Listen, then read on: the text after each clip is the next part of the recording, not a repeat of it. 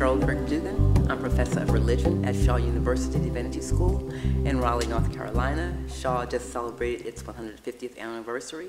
It was the first HBCU, or historically black college and university in the South, started by Martin and Sarah Tupper to help people who are new to freedom get an education.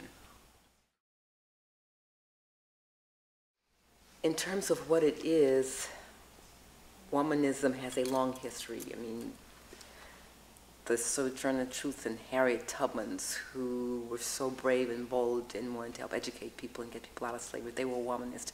We did not have the language, but the actions and activity, the focus on lifting as we climb with the Black Club Women's movement, issues of empowerment, of educating, of helping others to go forward.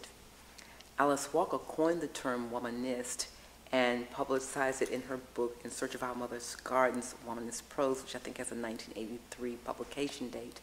There were some other articles that appeared before that book, both by Walker and some other thinkers. Now, with womanist religious studies, there's also a trajectory of several scholars who are using womanist principles in literature and in other disciplines. Our awareness is a lot around religion, although because of the way womanist thought is constructed, it's very interdisciplinary. So womanism is a way of thinking and a way of life, a way of doing analysis and a way of living.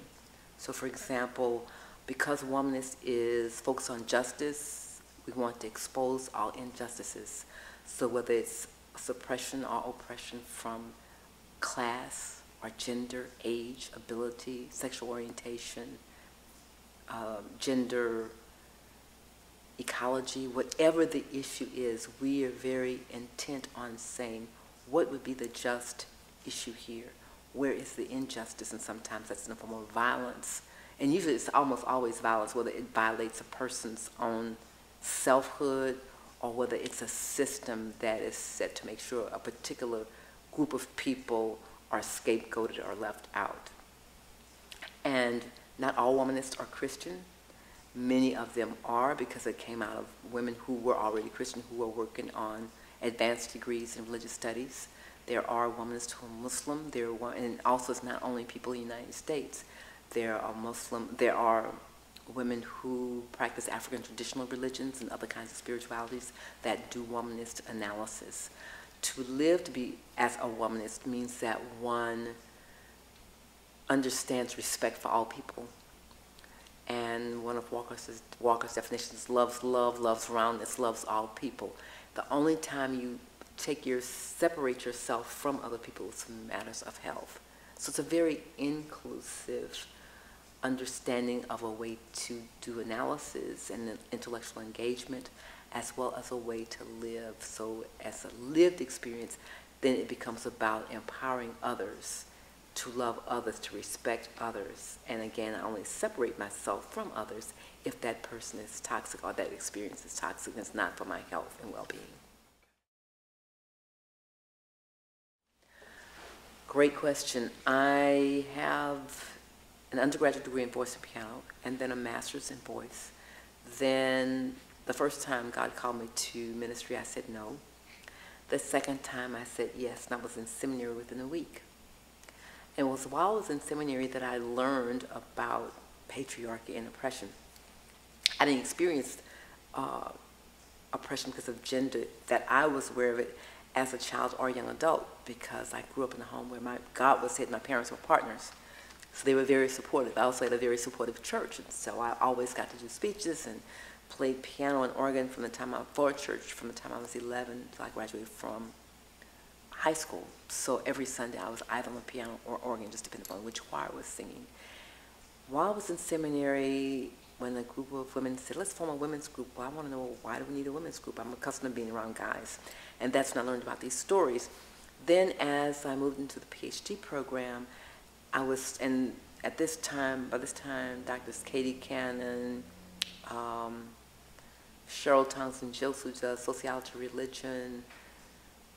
There's Dolores Williams and Dr. Jacqueline Grant, who's at the Interdenominational Center in Theological Center in Atlanta, they were finishing up their work at Union Theological Seminary, and if people are interested, there's a great video about how womanist theology bloomed and emerged from Union. And so as I was doing my work, I learned about them, I read about them, I said, absolutely, because traditionally and historically, black theologians, mostly men, problematize the issue of race. Early feminists problematized the issue of gender. I mean, when Gloria Steinem was getting ready to write her books and things, she said, I think it was a 20-year class reunion, and they realized, wait a minute, we've got all this education, all this experience, but we're still all oppressed.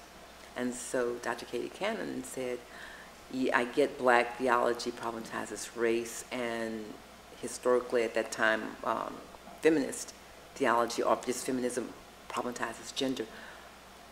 I need an umbrella, a rubric, if you will, for working on the lives and empowering poor black women. So in other words, class was omitted. And so she knew about Alice Walker's work and took that concept as sort of an umbrella under which to do the work. And after it sort of spread from person to person. Have you heard of? Oh yeah, okay. And reading the books became more available. For example, when I did my dissertation, I did a section on womanism as opposed to the whole thing. But when I did the revision of my dissertation, then I did a womanist reading of the spirituals, because by that time there were other books and I could do it with legitimacy and with integrity.